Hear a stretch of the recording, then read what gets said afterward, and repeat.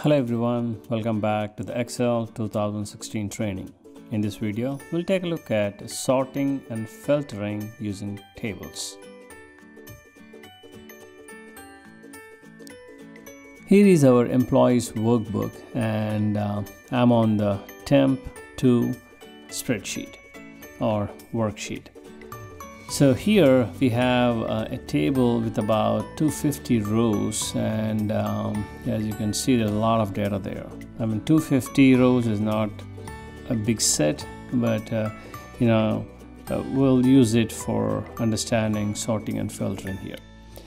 So at the header here you have every header column you have a little arrow or a triangle pointing down, which you could you can use that to display the sorting and filtering features of the table.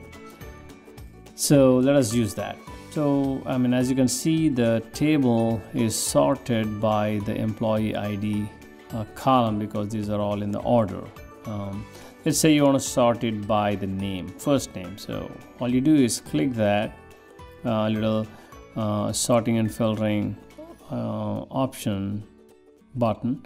Then from here you do A to Z, and now it's sorted alphabetically for the first name.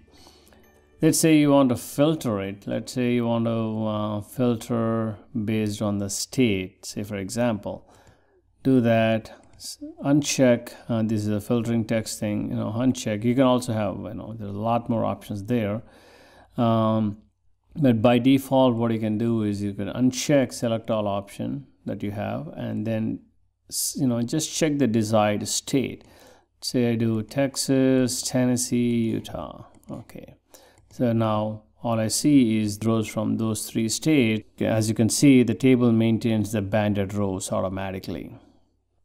So that's how you apply filters. You can also apply filters. Let's say you want to look at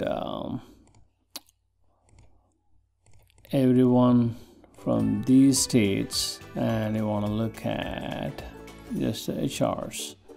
So if we have 3 people working in the HR department that are from these states, and you can do this, clear the filters, everything is gone.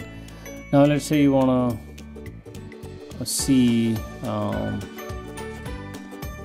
everyone whose salary is greater than, let's see, $68,000.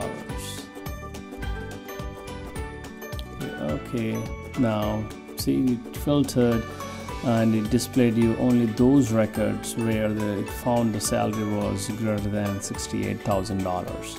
So that's how you sort and filter data. It's very simple, and it really helps when you try to analyze large sets of data. Well, that's it for this video. I will see you in the next.